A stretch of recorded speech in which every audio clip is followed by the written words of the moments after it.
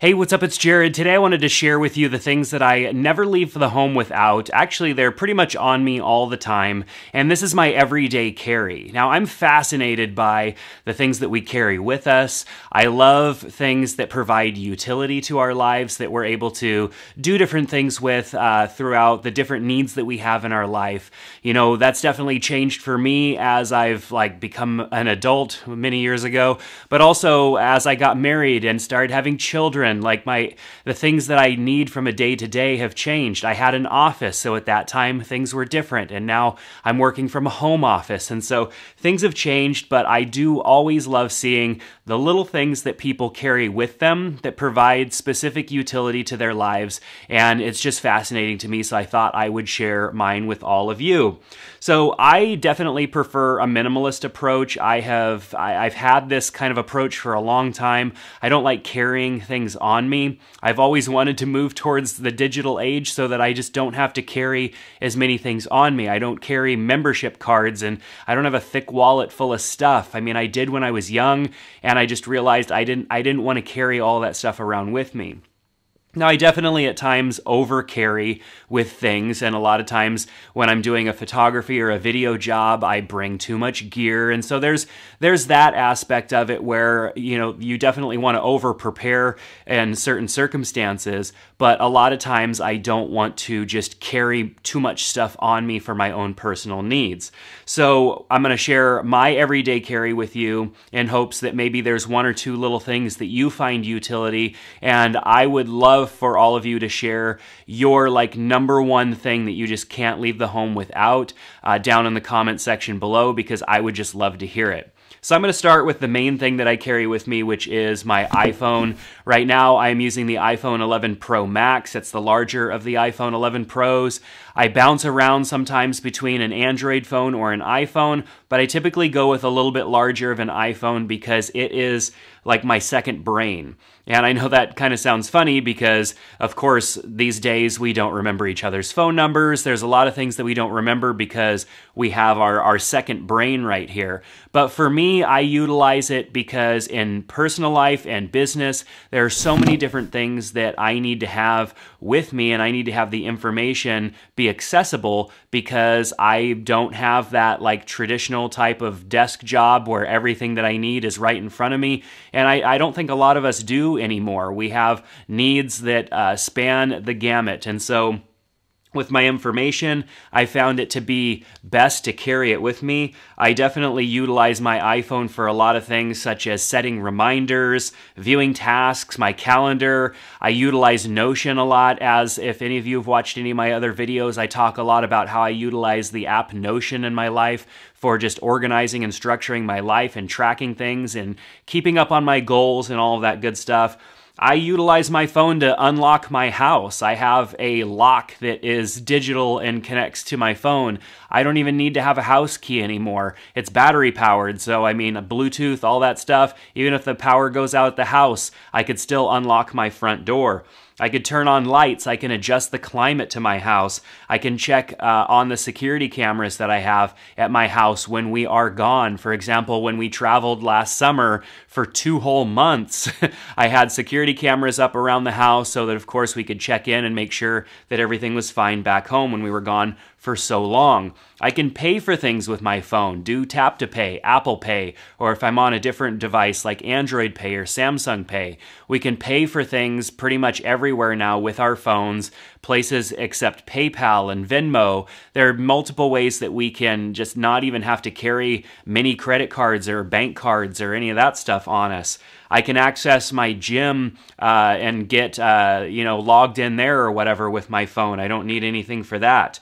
I keep my first home screen on my phone empty, so when I open up my phone, I am on an empty screen, and so that way I'm not seeing apps and notifications and stuff like that, which I turn off most of those things on my device here. I keep notifications off, except for calls, SMS, like security related stuff, maybe some weather type of things. But most notifications like Facebook and all of these other apps, different social media apps, I turn off the notifications. If I want to go and see what is happening on an app, I have to physically open it. There's no little number that shows up that shows how many things I've missed. There's no notifications popping up that say, hey, you know, you've received comments or likes or your friend shared this or whatever. There's none of those notifications that are going to get in my way. But I keep my first home screen clean with just the apps down at the bottom. I actually have a tutorial on how to do that on an iPhone because the iPhone isn't naturally allow for that. I have a tutorial I'll link to down in the description below that I did over on my State of Tech channel on how to put your first screen blank with nothing there, which is also fun because then you can see your nice desktop wallpaper or background wallpaper without all of your apps over the top of it. So the next thing that I carry with me are my AirPods Pro. My AirPods Pro have become my favorite carry as far as, you know, for music listening, for audiobooks. A lot of times I will listen to podcasts. Sometimes I will even listen to articles because there are like RSS reader apps that will just like read articles on a web page or like blogs to me. And so there are a lot of different ways that I utilize that. Hands-free phone calls all the time because I don't want to have to like hold my phone up. You know, if you're driving and you're not supposed to be, you know, like utilizing your phone, having the AirPod Pro in my ear, make sure that I can get some really good quality for listening to that call. When I'm at the gym, I've got AirPods in. When I have some time to kill, I put the AirPods in. I don't like to be a distraction and play audio out of my phone, especially when other people are around. I just don't want to be a distraction and bother them. So I use the AirPods and they're absolutely great. I actually have this like carbon fiber cover over my AirPods just to protect them from getting all scratched up. I'm going to be talking about stuff like that over on my State of Tech channel pretty soon. So if you haven't checked out that channel, definitely go check that out if you like mobile technology and whatnot.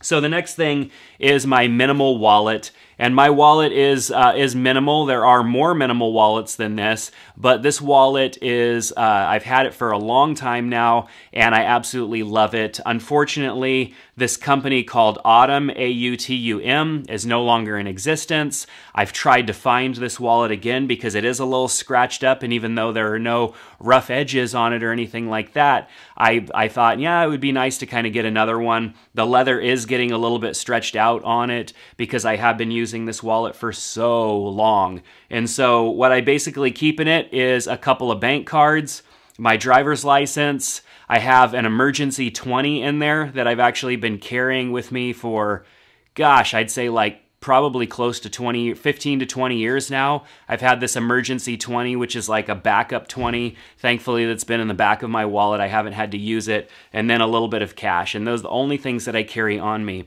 The membership cards, all that stuff, I don't carry on me because I can keep that information in my phone. I just don't have to have it on me all the time, and it's stuff that I don't use very often, so why carry it with us?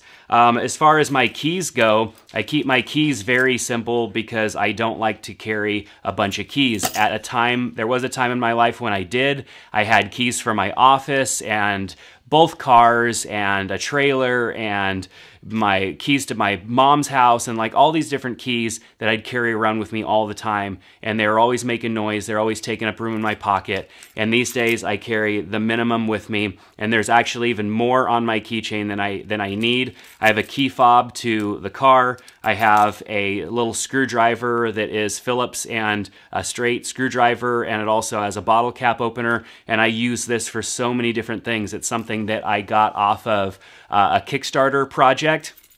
I hadn't been able to find it online. I've like given this out as gifts to many people. Haven't been able to find it for sale online, but I did email the person who started this, the company, and they said that they're about to launch them on Amazon. So I'll make sure to put a link down in the description below because this thing, always comes in handy. You always need like a little screwdriver for something, and then to open up a bottle of beer or soda, whatever, it always comes in handy. And it's also a nice little pry bar as well, and so I use this all the time. I have a USB key on here that I used to use more often than I do now because cloud storage is everything. I keep it on there because it just, I don't know, it's always, who knows when you're gonna need to like get a file, although that rarely ever happens anymore, but it still is on there. And then I have keys for the mail and keys for one lock, and that's it. Like I said, I don't need keys to my house because everything I can open up either with a code or by my phone, so I don't have to worry about that stuff. And so the less that I can carry with me, the better when it comes to that stuff. So I also carry my Apple Watch on me. The Apple Watch has become a great tool, not because it has like tons of useful features that I utilize all the time and I'm always like messing with my watch, but it allows me not to have to deal with my phone nearly as much. For simple notifications like who's calling me, what text message did I just get, I can look at my watch instead of having to pull out my phone. The act of like pulling out my phone makes me want to check other things and leads to distractions. I've limited the amount of apps that are on my watch to far less apps than are on my phone. There are no social media notifications at all on my watch. There are no notifications that would draw me in, because you know what's going to happen when I'm feeling distracted and I can't focus. I'll get a notification and then it'll draw me into something, and that's like a more vulnerable moment when I'm distracted, I can't focus, and then the phone beeps or vibrates or whatever, and then boom, I'm sucked in, and then I lose an hour or two before I get back on track. So I make sure that all of those are off. Now, this is the Apple Watch with cellular, which means that I can actually just leave my phone behind. I could leave my phone at home, and as soon as the watch disconnects from the phone via Bluetooth, because you've gotten too far away, the cellular calls will actually just go straight to my watch. So of course my phone will probably vibrate wherever it is as well, but I can answer calls from my watch. I can respond to text messages from my watch. So if I needed to go to the store, go to the gym, go do whatever I needed to do for a short period of time, I can leave my phone behind. I don't have to worry about missing a call in case, you know, somebody at home needs me or there's an important call or text message that comes through. The AirPods also really easily connect to the Apple Watch, so I could even use those for answering calls. I can listen to music straight from the watch to the AirPods, audiobooks, podcasts, all of that stuff from the watch without even utilizing the phone. The phone is something that I'm trying like not to use as much of, which is really hard, and I'm not really succeeding too well at that right now. But when I am trying to do that, leaving the phone behind or putting it in a different room, even leaving it on the charger in another room and just utilizing my watch means that I'm going to be away from technology a little bit more, because the watch is it's kind of a pain to use. It's kind of like, it's not super convenient to just sit there and stare at your wrist and like noodle around on a tiny screen like that. So I often just go back to interacting with the world instead of being on my phone, which is what I'm trying to do more of. So like I said, managing calls, responding to text messages, using Siri and stuff. I can do navigation on my watch, and so there's a lot of different features that the watch has.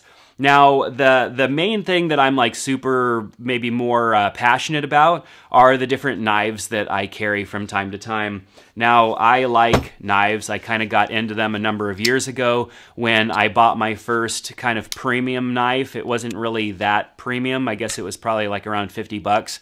But it was a nice knife, and I enjoyed carrying it and using it. It provided a ton of utility for me when I needed to open up Amazon boxes. There were many situations where I needed to use them. I remember vividly we took our family out to dinner one time, and I think it was for a birthday, and like a balloon got caught on something, and so I was able to like just pull out my knife, boom, cut it off without trying to untie the knot or whatever. It was super easy. And so having a pocket knife is definitely something that provides a lot of utility for me. I utilize my knives every single day, well, usually just one of them at a time, but I do enjoy my pocket knives, and I do enjoy a little bit nicer of a pocket knife because of the craftsmanship that goes into it, the shape, the style, the design, the feel of it. I just really enjoy pocket knives, and specifically like folding knives like this one here. And I'll link to my like 3 favorite ones down below in case you're super interested in that.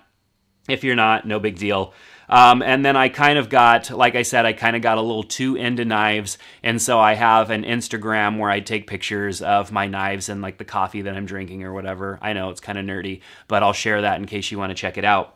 So there is a few occasional everyday carry items that I utilize. The number one is a small camera. Of course, I have a great camera in my phone, but it's not as good as some of the cameras that I have access to, so I will carry my Sony a6600 around with me sometimes. It's a fantastic camera, beautiful images, just an amazing camera for shooting photos and shooting like 4K high-resolution video, and so I utilize that camera quite often because it's easy to carry with me and it packs just many features and the quality of much larger cameras, but I don't carry it around with me all the time.